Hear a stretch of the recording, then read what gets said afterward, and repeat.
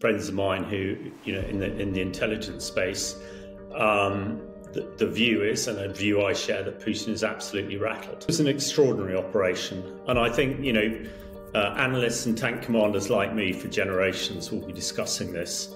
This could be more like Stalingrad than like Kursk 1943. We understand they've lost over 4,000 tanks so far. That is what they lost in the Battle of Kursk in 1943, which was thought to be, the greatest and the most devastating tank battle in history. I have just spent about 5 days in the Sumy region, including a one-day trip to Kursk Oblast in the Russian Federation, which is now occupied by Ukrainian forces, or at least a part of it is. And I went with Ukrainian soldiers to Suja, which is the largest population centre that the Ukrainians currently control. Yes, so there's a friend of mine who I can't identify, but I was having a cocktail, a Negroni, with him the other day, and he said, "Oh, I've been on holiday." Yes, well, so over Negronis, my pal said, "Well, I've been on holiday." I said, "Where?" "I went to Russia." I said, "What?" Because he's in the Ukrainian Special Forces. And he said, "Yes, I went there without a passport." And it was only then I got it. He'd been to Kursk. So, but what I said, "What was it like?" And he said, "Well, it was cool." And then his eyes glittered like that of a wolf. But what he said was that the local people were no trouble at all. Welcome to Byline on the front line. I'm Peter Jukes, and I'm here in Odessa in Ukraine. And today we'll be talking to three people who can tell you exactly what's going on in the front line in Ukraine. First, we'll be talking to John Sweeney in Kiev about the situation in Kiev, the capital, and what's happening with the US elections and how important that is to this struggle here. And then to former tank commander Hamish de Breton Gordon, who gives us some more insight into the amazing combined arms maneuver the Ukrainians have managed to achieve in Kursk. And finally, to Tom Much, who's actually been in the Kursk Oblast into Russia, even though technically he was banned by the Russian government. But obviously this time he had some help from the Ukrainian army. Stay tuned, and I hope you enjoy the show. Hamish, thanks for joining us. Now, it's a remarkable day today, isn't there? Some major anniversary.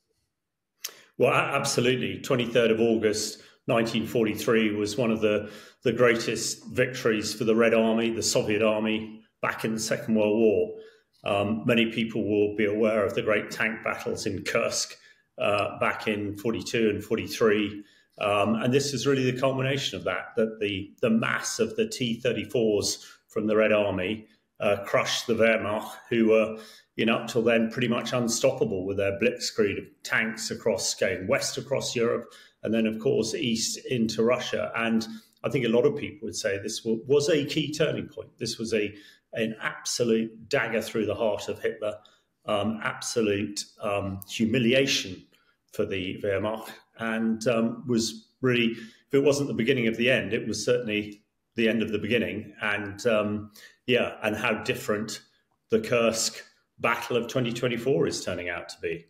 Would you make a comparison? Obviously, this began 2 weeks ago, seemed like yet another raid.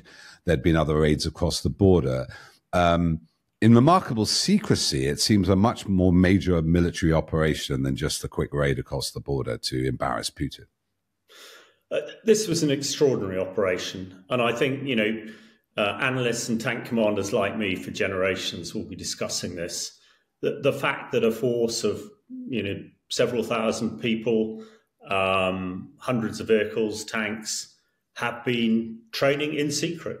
And now, when I was preparing the 1st Royal Tank Regiment to do this sort of stuff, it took me about a year to train them up to these standards. So to do this in secrecy is remarkable.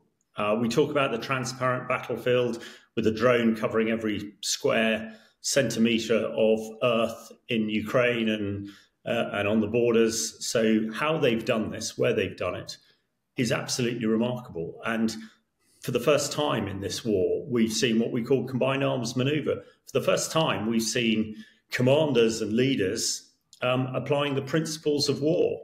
And, deception and surprise is absolutely key. Attack where your enemy's weak, reinforce success. So remarkable. And although this is probably a 2-brigade maneuver, now the Kursk salient, which is 1,500 square kilometres, about the size of the Isle of Wight, it's a sizable chunk of ground.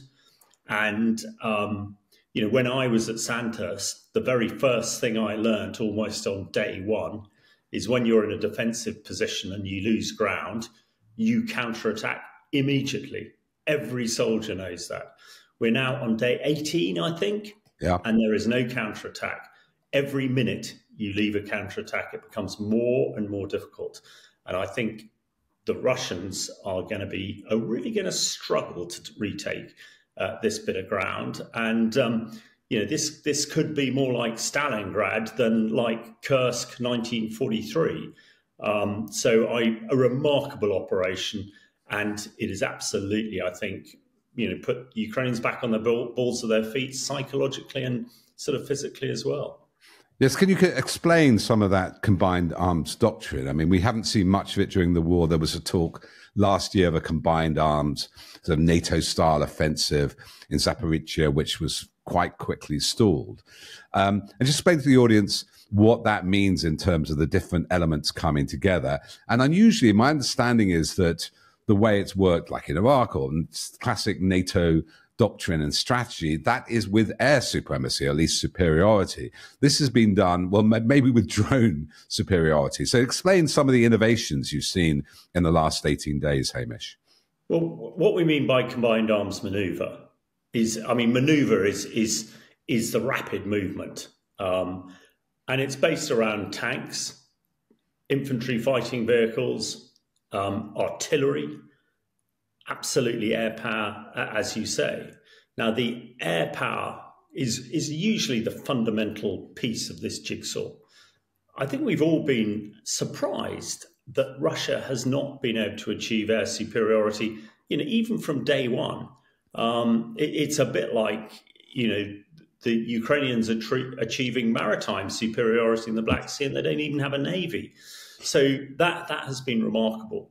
The key thing with combined arms maneuver is really the coordination and the synchronization of all these different assets to create what we call shock action. So you attack very hard in an area and break through, which nobody's been able to do in this war. This war thus far has really resembled, the front line in the First World War, the Flanders fields with trenches and soldiers, a couple of 100 meters apart. Just firing stuff and firing lots of artillery and really, gauging how much ground they've got, in meters rather than kilometers. And as we've seen with this, we're very much in the kilometer, 30, 40 kilometers into Russia. But when it comes to air superiority, which everybody agrees is fundamental, now, how on earth have the Ukrainians managed this? I think that there are a whole host of issues here. First of all, it's the Russian fixation on Western kit. On day one of the Kursk maneuver, the Russians were talking about Challenger 2 tanks roaming all over the place. I spent thousands of hours in a Challenger 2 tank. Good tank that it is, but it's, if I had the choice of that, a Leopard 2 and Abrams, the Challenger will probably be at the bottom of that pile. It's similar with other bits of kit like Storm Shadow that we'll come on to. But on the actual air superiority piece, what the Ukrainians seem to have done is achieve that with mass drones. And mass drones, just ahead of the main body, providing surveillance and also attack. And that has allowed them to achieve the air superiority. And I think also psychologically, you hear whispered and discussed in the background the great F-16s, which goes back to my fixation about Western kit, that, there are F-16s in the area, and you can almost see the sort of Russian pilots sat in their messes, a couple of 100 yards back from the front line being told, there are F-16s about, and they're all going, well, no way we're getting in the sky sort of thing. And and we haven't, the few Russian jets we've seen over Kursk have been shot down because, again, what Ukraine has done is they've embedded air defense in their forward units, which is, it's the sort of thing we would do, but it's really difficult to achieve. So, all those Russian pilots not only really, bricking themselves about F-16s, they know if they go into Kursk, they're going to get shot down by, the very latest Western air defense assets. So I think remarkable in a whole host of ways that this relatively small force has had such an impact, nothing like we've seen before. And I think when we come on to talk about what happens next, again, I think, the Russian public have been fed a diet of Putin's military brilliance, are waiting to see what he's going to do. And I think he's going to be once again undone. Yes, when somebody told me they were moving their Patriot anti-missile batteries and anti-aircraft batteries, making them mobile, which is they're not designed to do. So there's a lot of innovation on the Ukrainian side needs must. Just before we get on to quite what Putin's response will be, what the Russian population feel about this, just do you want to comment on the idea this was kept secret from, it seems to surprise both NATO and particularly the US and UK. Was that needs must? Was there a sense that there was too much oversight of Ukrainian strategy and leaks, and that there's allegations that when they did share their battle plans, they would get to the Russians? And there's a sense that the Ukrainians are now going through existential reasons, they are in the front line, that they're seeking forgiveness rather than asking permission in advance. Yes, probably all of the above. But I think that the Ukrainians were pretty hacked off last summer when it would appear that their plans were made public, and of course the Great Summer Offensive was a bit of a damp squib. I am sure also that we know that the Russian sort of surveillance machine, the FSB, and all the rest of it are all over the place, as is the SBU and Western intelligence agencies as well. And operational security is key. So difficult to do these days in our electronic world. So I think a couple of things. How have they managed to do this? I expect with a lot of very clever electronics. When I was a young tank commander in the First Gulf War, we in the 4th Brigade and the 7th Brigade attacked from the east, as it were, or rather from the west, when the Iraqis were led to believe we were coming up from the south of Kuwait. And there was a lot of electronic jiggery-pokery in those days to suggest that there were a whole bunch of tanks in the south.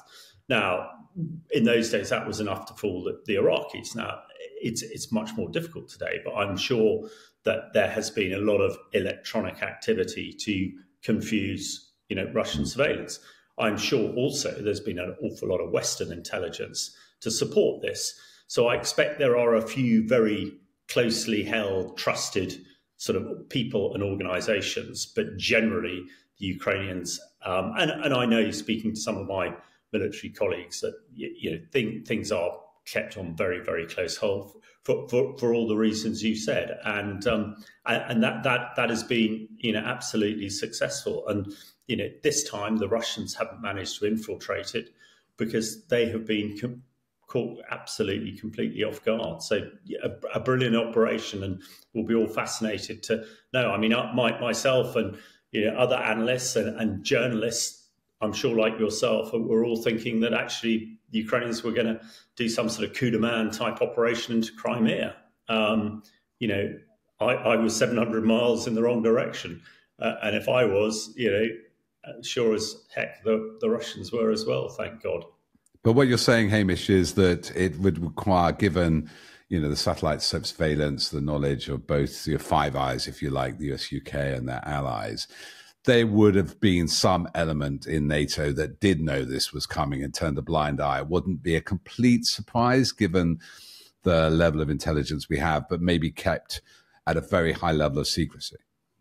I'm sure. Yeah, absolutely. You know, this is strap 2 type level intelligence, and you know, probably not even shared with political leaders and others.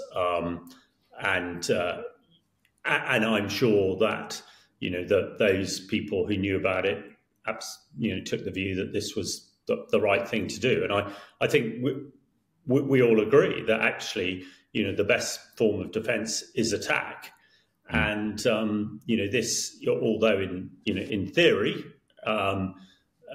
attacking into Russia is something that Western leaders have not wanted to support, but it's the ways and means. And you know, certainly the way that Zelensky is describing it is exactly to bring the Russians to the negotiation table on better terms for Ukraine. And in that case, you know, I think he's achieved his aims far better than he probably could have any other way. Yes, I've heard this concept of the fifth battle space, the information space. You talk about Iraq and the deception tactics there. So what does this do to the Russian information space? I mean, it's obviously a heavily controlled society, dictatorial to a certain extent, run by fear, but also by compliance, by deception and complicity. Does this incursion so big, you know, as much land has been gained in 2 weeks as the Russians have managed to achieve in Donbass in 6 months, does this create an information problem for Putin? Does that mean, looks like he's responding with several brigades, that this is something he can't control with his own population? Absolutely. I'm talking to friends of mine who, you know, in the intelligence space, the view is, and a view I share, that Putin is absolutely rattled. And Putin is susceptible to these sort of black swan type events. You know, black swan being something that is a surprise, has a massive impact, but with hindsight probably wasn't a surprise. And I think the two black swan elements to this is, first of all, Putin now has over 200,000 Kursk refugees heading east, really saying, you know, what the heck's going on? But also there seem to be an awful lot of Russian locals in Kursk who seem to be pretty happy to see the Ukrainians on the ground. But that, you know, that might be a you know, bit of disinformation and propaganda. And the second black swan element to this is we understand that an awful lot of very raw recruits have been thrown into this meat grinder. You know, these are young kids, you know, 18 years old, being given 2 days training, and really are more of a hindrance than a use. You know, that's when we discuss the combined arms training that Ukraine's done. It takes months and months and months. If you give a young kid a rifle, show him how to shoot it, they are little more than cannon fodder. And that's what seems to have happened. And I think this whole conscript thing and, you know, the possible mobilization that's been talked about is causing Putin a lot of problems. You know, even the propagandists who populate the TV shows in Moscow every night are beginning to question what's going on. You know, what's failed. You know, the great Russian bear is, you know, has taken a hell of a pasting here in Kursk. And that is beginning to resound around. And, you know, Putin is getting to a stage where he can't just throw, you know, ethnic Russians into this. You know, some of his rich and wealthy and well-positioned mates, their kids are about to be called up. And, you know, the white Russians, as it were, you know, they don't, most of them like to sit in their dachas in St. Petersburg and Moscow and not get involved in the mucky business of fighting, but it's coming to their doorstep. And I think all of this is building up, which is why Putin, for the first time in 2.5 years of this war, you know, he's on thin ice and it's getting hotter in Moscow every day. Well, as we saw in Afghanistan, the mothers of these conscripts, if they're white Russians, they begin to have a say. The families who suffer bereavement or injury or capture, as many have been captured. So this sounds like it is, in terms in that information space, quite a strategic move by Ukraine. What and we are only speculating here, and I'm sitting in Odessa, and tomorrow's Independence Day, and there's likely, obviously, to be some reminders from Putin of his strength. What do you think Putin's options for retaliation, punishment are? Because, I mean, the amazing thing is, if you told me, I'm sure you, 2 years ago, that the Ukraine would you'd take a sizable chunk, the size of Isle of Wight, of Russian territory, that would be a red line. And we'd be discussing nuclear options. Those those red lines seem to retreat. But what options does Putin have? Well, I mean, this is the fascinating piece. Let's take the sort of strategic bit to start with, and the red lines and the escalation. I've been writing almost since day one of this war that Putin's nuclear threats are irrelevant, bluff and bluster. Every red line has completely withered in the wind. In the Kursk operation in the last 18 days, if you look at Russian nuclear doctrine, Putin 2 or 3 times could have pressed the button and sent a tactical nuclear weapon into Ukraine. He hasn't done, and despite the fact that some of his attack dogs like Medvedev and Peskov have been shouting about this, I hope that those leaders in London and Washington and Paris realise that that is the case, because they have used this escalation to keep back Western weaponry. And in my view, that's why we've seen the drip feed of tanks, the drip feed of artillery, the drip feed of long-range missiles, and the fact that we have now that, the crucial Storm Shadow missile, which is absolutely required to thwart any counterattack, is still being discussed. And, Zelensky last weekend had to, call out the new Prime Minister, Keir Starmer, and say, why aren't you bending your back anymore? What's going on? Why can't we use Storm Shadow? And he pointedly said, when you're at war, there are no summer holidays, suggesting that the new cabinet is on summer holiday. And the fact that we haven't heard from the defence minister or the prime minister over the last week, Zelensky probably has a point there. So I think when it comes to escalation, that is not going to happen. When it comes to what could they practically do, I go back to one of the early points. You counterattack in the minutes after you've lost ground, not days and weeks. Again, we talked, this was so successful because the element of surprise. Now, we seen some relocation of Russian forces, and there's talk, as you suggested, a couple of divisions moving into space. Well, if it's been talked about on social media, you are sure as hell that those exact coordinates are known, in Kyiv. And which is why I say again, Storm Shadow is so important. And I'm sure that there is a balance that although Putin, a typical tyrant, just like Hitler, he's using what we call a long screwdriver.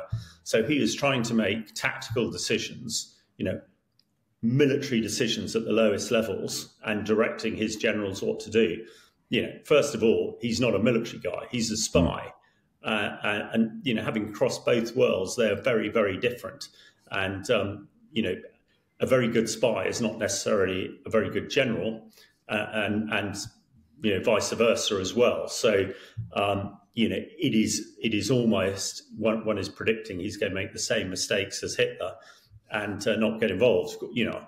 Winston Churchill did this as well, but Winston Churchill was a pretty decent soldier and knew what he was doing, and most of Churchill's military decisions were very sound. And Hitler was not, and Putin's looking that way. So I think it's going to be incredibly difficult. What we're also seeing Ukraine do is what we call preparing the battlefield. Right. So they've dropped 3 major bridges. Any counterattack into Kursk has got to get across that river, and each time the Russians try and put a pontoon bridge on or anything else, it's hammered. And I know from personal experience going through the breach in the first Gulf War, going through breaches in Iraq and Afghanistan, this is when you're most vulnerable. Right. So, almost if the Russians are setting up to put 2 divisions across that river, they could be absolutely hammered because it takes time. There is no surprise. Everybody's looking at it. Every satellite, every bit of electronic warfare is covering those potential crossings. So, I think I personally, looking at it from my tank commander's, hatch, cannot see how the Russians are going to effectively retake this, except in an attritional format. And in that case, and again, it's the defense is always much easier than attack, unless you've got the surprise that the Ukrainians showed in Kursk. So whether Putin's listening to any of his generals, who knows? I think, again, this is why, I think Putin is rattled, is in a difficult position because, he could be just about to, slaughter his last decent maneuver brigades and soldiers in some, devastating attempt to get across the river, which he's going to be flattened with HIMARS. And actually, if we allowed them to use Storm Shadow, they wouldn't even get anywhere near the river anyway. So you spoke there with a great insight of a tank commander. Just pulling out finally, sort of looking at the whole battle space. We have Makinova, I think, a big air base 250 kilometers away from the front line, which is used by Russian jets to deliver munitions to Ukraine. You have an attack on the last ferry into Crimea. You have Rostov-on-Don, all the oil, a huge oil installation still burning like 5 days onward. If you were just panning back as a more strategic view, what do you predict in this months ahead? Just briefly, I mean, obviously it's dangerous to predict, but the rains will start in October. Combined arms, I imagine, will be more difficult, though amphibious assaults or parachute assaults, I suppose, could happen in sort of cloudier weather. What do you see happening? Basically, Kursk as a exchange for the Donbass, where we are in World War I situation, where the Russians are gaining ground through a massive artillery attack and mobile arms in Kursk. What do you see the winter ahead looking like? Well, I think it's what we see, what we hope, and what will actually happen, which, not necessarily the same thing. Ideally, they would be. I think Putin, again, by his poor decision-making, has brought a lot of this on him. The Ukrainians were very canny back in March. They flew a drone over his palace in Moscow, and it went on to attack an oil refinery. But they took a picture of his palace and put it on the internet, which then made Putin withdraw air defense from the front line to protect his palace. He's withdrawn other air defense to protect his palaces in Sochi. And the line coming up is out that, key high-value targets are protected by air defense, but not soldiers on the front line. I mean, that sends a hell of a message to your fighting men predominantly on the front line that much better protect the gold and silver in Putin's palaces than the young men of Russia on the front line. So they are weakening, and when we understand they've lost over 4,000 tanks so far. That is what they lost in the Battle of Kursk in 1943, which was thought to be the greatest and the most devastating tank battle in history. But they've already surpassed that. And whatever people, although the economy might be on a war footing, you just can't generate that sort of peace, which is why, some observers, saying, well, we need to be careful. Whoever replaces Putin might be worse. He might well be, but he's got no army to threaten the West for, a decade or so. But yeah, I think we're all hoping that there's going to be a bit of quid pro quo here. And, I've just been tweeting about the anniversary of the end of the last Battle of Kursk in 1943, that, this is the time to exchange captured territory, get back to 2014 borders, maybe not the Crimea, but that would hopefully satisfy people. But let's not forget, apart from the 4,000 tanks, we understand over 600,000 Russian soldiers have died. That is a lot of mums and dads, and most of them probably don't know it yet. And in Afghanistan, I think the Russians lost about 20,000 or less soldiers. So this is on a completely different scale. And of course, they should know about it. They're mums and dads, and they'll learn. So I think there's also a possibility that Ukraine might actually do another lightning strike elsewhere. Again, it's rumoured, so that might be part of the deception plan anyway. But as the Russians' sort of super tanker, as you were, lurches towards Kursk, it offers opportunities elsewhere. And again, which is, one hopes that the Western leaders are onto this, because the situation has changed, and in military planning, we always ask ourselves 4 questions. And the 4th question is, has the situation changed? And if it has, that's when you have opportunities and you need to adapt your plans. And lots of people are saying to me, well, we can't use Storm Shadow or other missiles because of escalation and all the rest of it. My view is, no, the situation's changed. There are real opportunities here. This is where we need, real leaders to step up to the mark and absolutely, back Ukraine to the hilt. Give them all they need. Again, there's no point having tanks sat in tank sheds behind me on Salisbury Plain. In 10 years' time, when the Russian army might be built again, we need to have a different sort of tank sort of thing. So it's no good at keeping stuff in the shed for tomorrow. We need to grasp today's opportunities. So, and I think if we do, then I'm relatively hopeful that even Putin or whoever replaces him will want peace, because I can only see lots of Russian death and destruction in Kursk, undoubtedly, sadly, also Ukrainian soldiers. And, if Putin is as smart as he tells us, he will now look for a way out, which doesn't involve, hundreds of thousands of his own people being slaughtered on the front lines in Kursk and the Donbass and Crimea. Hamish, thanks for your practical military insights and your historical comparisons. We'll be keeping a watch on this position. Obviously, a lot potentially happening in the next few months, and I hope you'll join us again. But thanks, meanwhile, for your great insights. Pleasure. Thanks for having me. Good morning, John. Where exactly are you?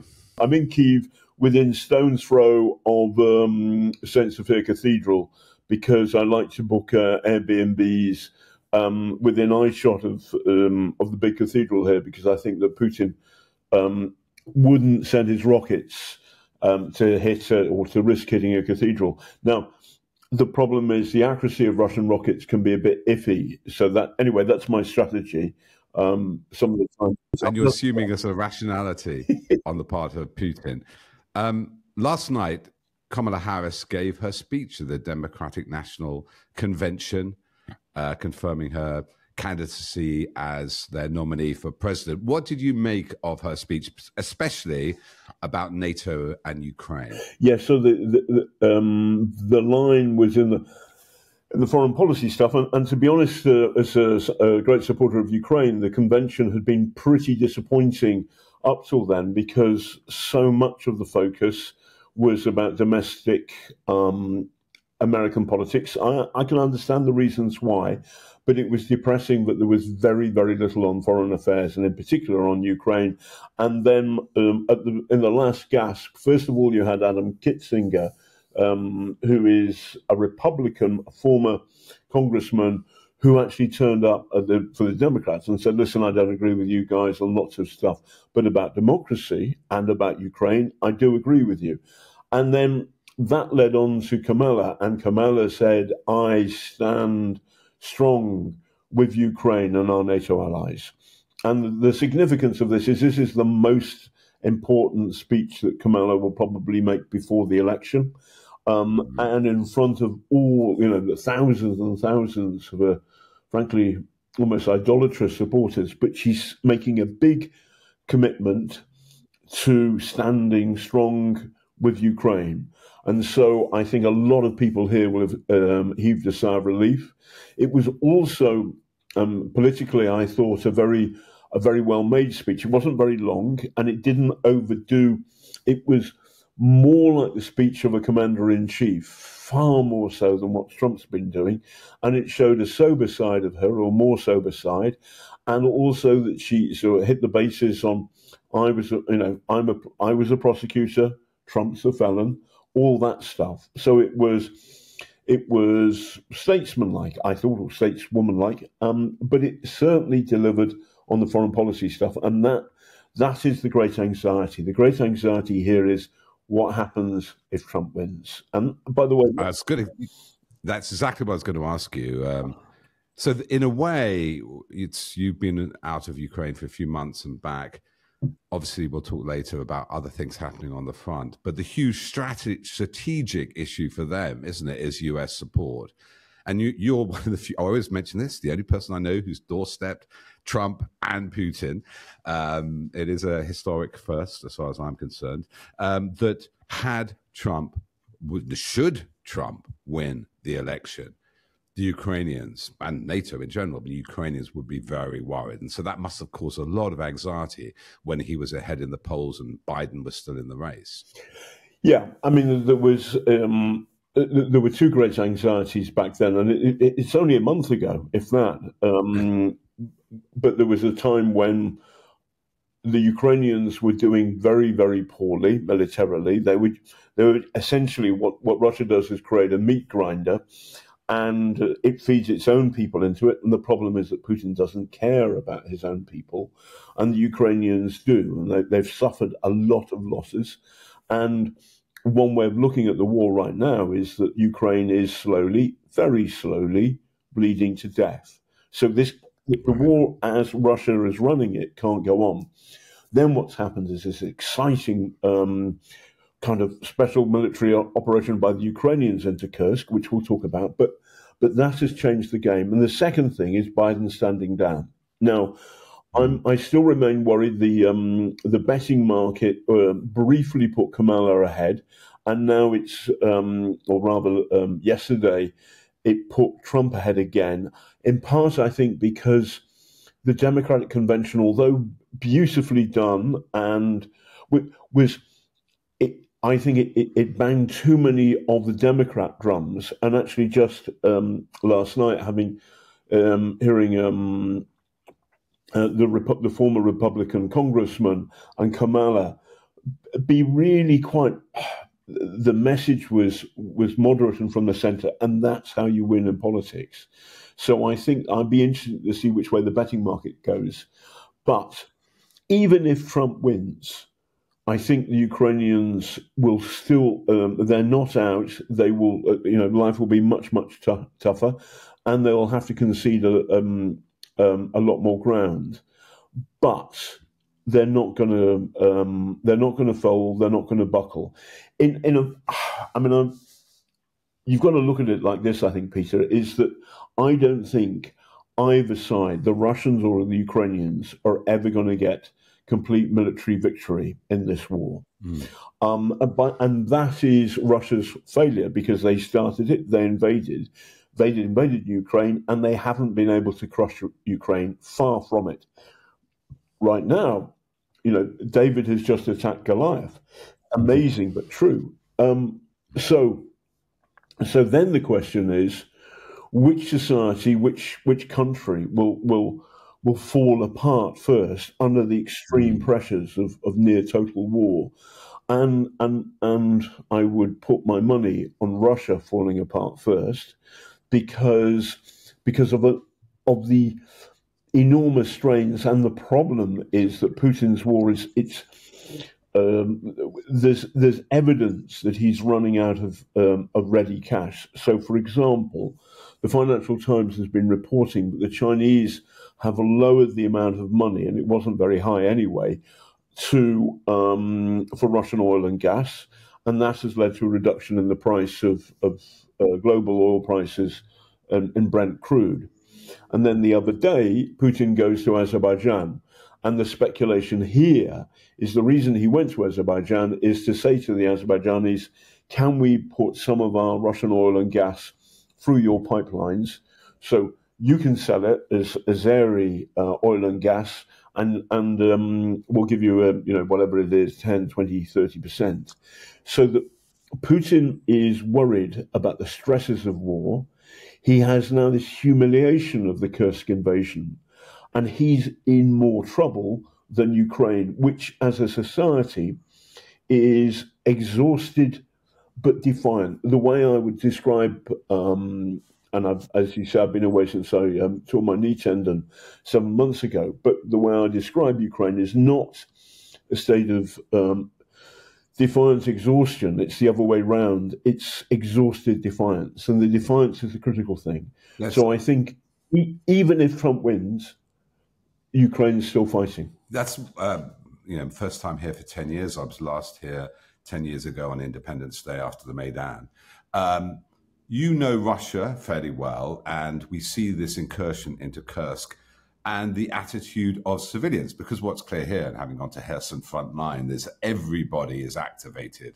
The sort of volunteer sense of the Ukrainian people is very extensive. They make their own drones, they clean up the mess, they volunteer. What you see in Kursk is not the same, is it? We have a society which is kind of very withdrawn, doesn't trust authority, doesn't seem to be engaging any kind of sabotage or insurrection against the invading Ukrainians. In fact, videos of them welcoming Ukrainians. Is that what you're saying? In a way, the strength of the two societies, one's much more brittle, shallow, dictatorial, and Ukraine, to my amazement, is so much based on sort of a democratic sense of volunteering. Yes. So there's a friend of mine who I can't identify, but I was having a cocktail, a Negroni, with him the other day. And he said, I've been on holiday. Yes. Well, so over Negronis, my pal said, well, I've been on holiday. I said, where? I went to Russia. I said, what? Because he's in the Ukrainian Special Forces. And he said, yes, I went there without a passport. And it was only then I got it. He'd been to Kursk. Right. So, but I said, what was it like? And he said, well, it was cool. And then his eyes glittered like that of a wolf. But what he said was that the local people were no trouble at all. Right.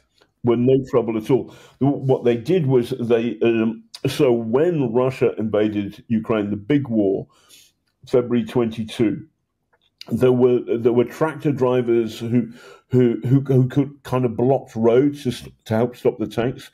People threw rocks at them. Tractor drivers stole tanks. The whole of Ukrainian society, and by the way, this is in the east, and this is a lot of the Russian-speaking areas of Ukraine, which Putin thought would just come over to them with flowers and presents and stuff. None of that happened. So the whole, and by the way, if you invaded any part of the United Kingdom, even Clacton, the locals would go, excuse me, Rusky, on your bike. Yeah. Long before the British Army turned up, people would be throwing fish and chip wrappers and empty Coke tins and everything. Well, I don't know about what he would do. I thought it would be throwing barrage at the tanks. It would be. I'm sorry, it would be wrong to conjecture. But what's amazing and astonishing is when Ukraine invaded a bit of Russia, Kursk, that the locals don't give a tuppenny damn about Vladimir Putin and his regime. Amazing. And by the way, this isn't the first time this has happened. It's the second time that there has been an invasion from Ukraine, because last summer, Yevgeny Prigozhin and his Wagner army in the mutiny, they went from Ukraine, where they've been fighting in Bakhmut, and they crossed over to Russia in Rostov-on-Don, and nobody in Rostov-on-Don, none of the civilians nor the coppers, stopped them. So this has now happened twice. And what that tells you, and these are these are the only reliable opinion polls that we've got. And if you unplug the brainwashing, if you unplug the Kremlin lie factory, and you look at the behavior of ordinary Russians, they don't care about Vladimir Putin and his regime, because the regime and Vladimir Putin doesn't care about them. And I think the whole world can see that. Now, what's strange and difficult militarily for the Ukrainians is that they were hoping that the Russian invasion would lead to the Russian army pulling people out of the east, and in particular, the front in Pokrovsk. And the Russians are making kind of serious advances now.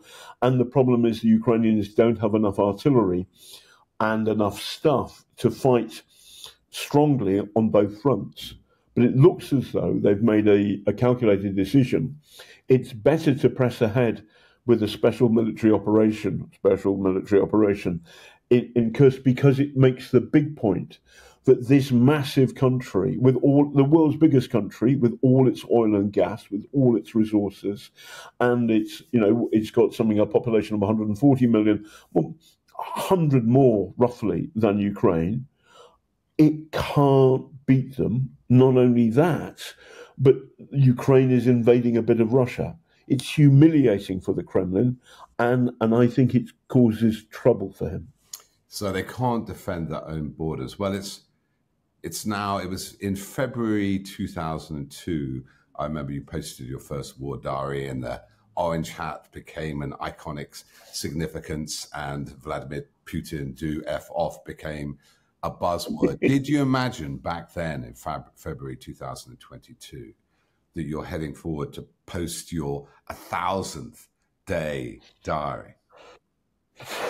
No, I didn't. But later in 22, and when we made our film for Byline TV in February, Under Deadly Skies, which is available on Amazon Prime and all good places, we talked to a lot of Ukrainian soldiers who said, "No, this is going to be a long war.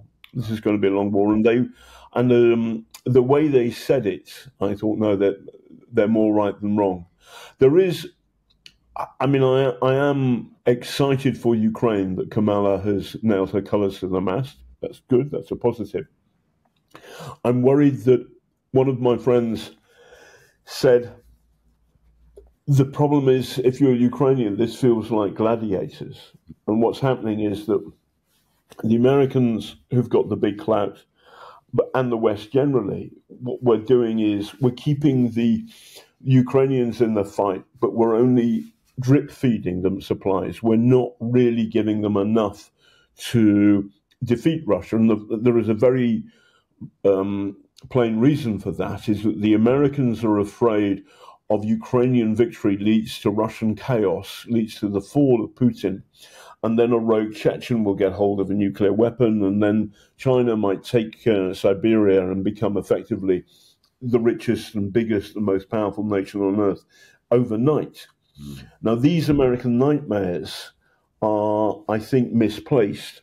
What they're really afraid of is an Iraq 2.0 happening in Russia. Right. But the problem is that if they don't stand up to Putin and let the Ukrainians fight our war for us, then Putin stays in power. And we also know that, Putin helped get Trump into the White House in 2016. I believe that he also helped the Brexit vote cross the line. And he is a continuing danger to everybody in the Western world or who believes in democracy and the rule of law. So we should stop mucking around and seriously help Ukraine. John, as always, wisdom in an orange hat, vast years of experience. Wisdom's shining. It's hot. It's getting hot. Thank you for your updates. We'll speak to you again very soon. Love to Kiev, and thanks for joining us. Cheers, old boy. So, Tom, where are you now, and where have you just been? I am back in Kiev. However, I have just spent about 5 days in the Sumy region, including a one-day trip to Kursk Oblast in the Russian Federation, which is now occupied by Ukrainian forces, or at least a part of it is. And I went with Ukrainian soldiers to Sudzha, which is the largest population centre that the Ukrainians currently control. Look, that's quite brave a thing for you to do, because as a New Zealand citizen, I think you are banned from going to the Russian Federation if it was in control of Russian forces. What was the atmosphere like there? Do the Ukrainians seem in control? How the Russian population reacting to the control of their territory by Ukrainian forces? Yeah. So most people in the affected region have evacuated. They've evacuated to the main city of Kursk, but we did get access to a humanitarian shelter where there were probably about 25 to 30 civilians sheltering.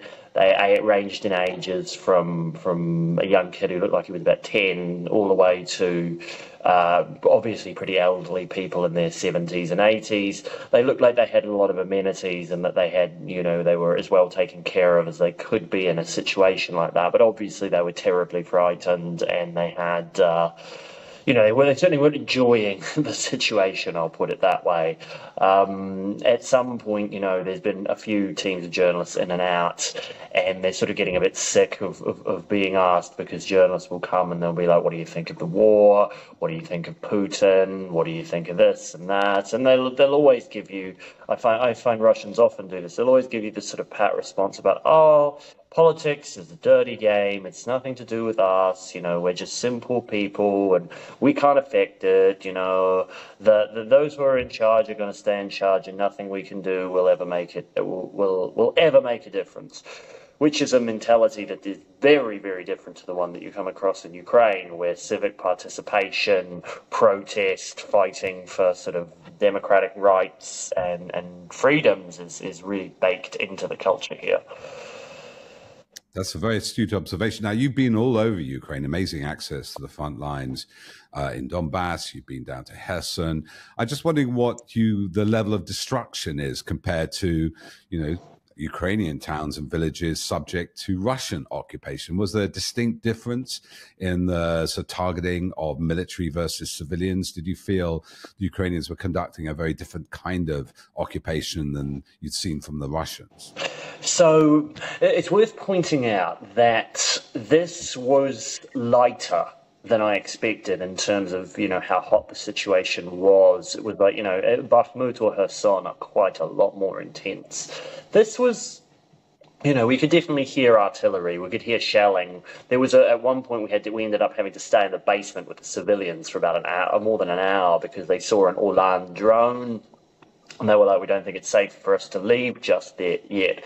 But we didn't have any situations that really felt scary.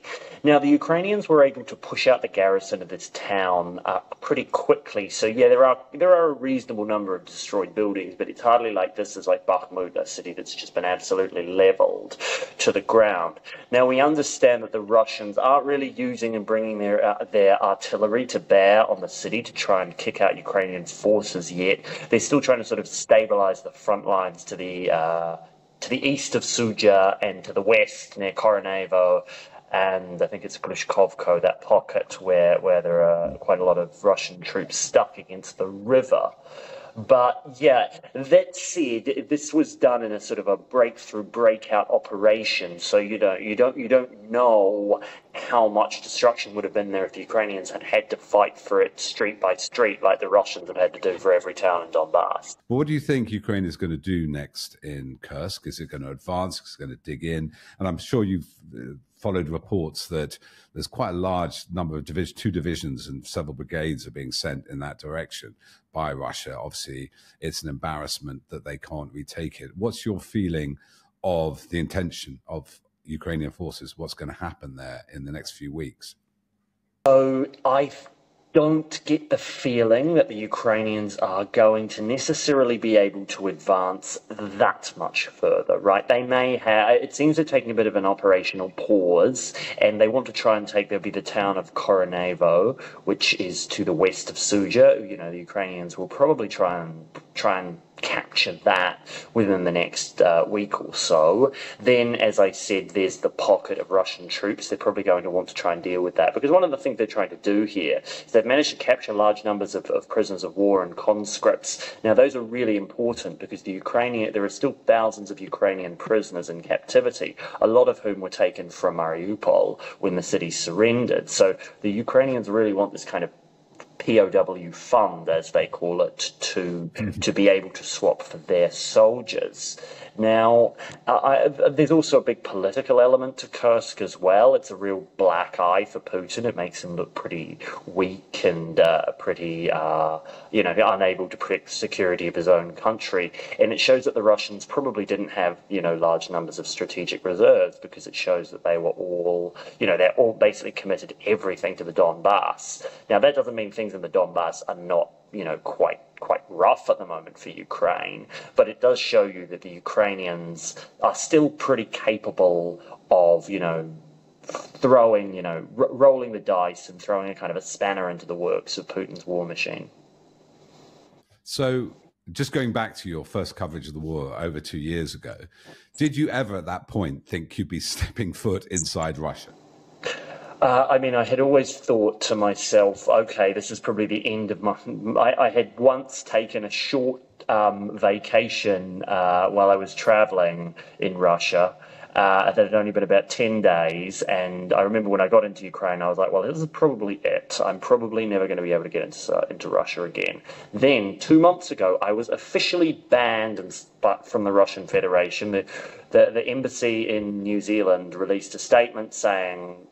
these are a list of journalists who, because of their helping foment a Russophobic campaign, are banned from ever entering the Russian Federation again.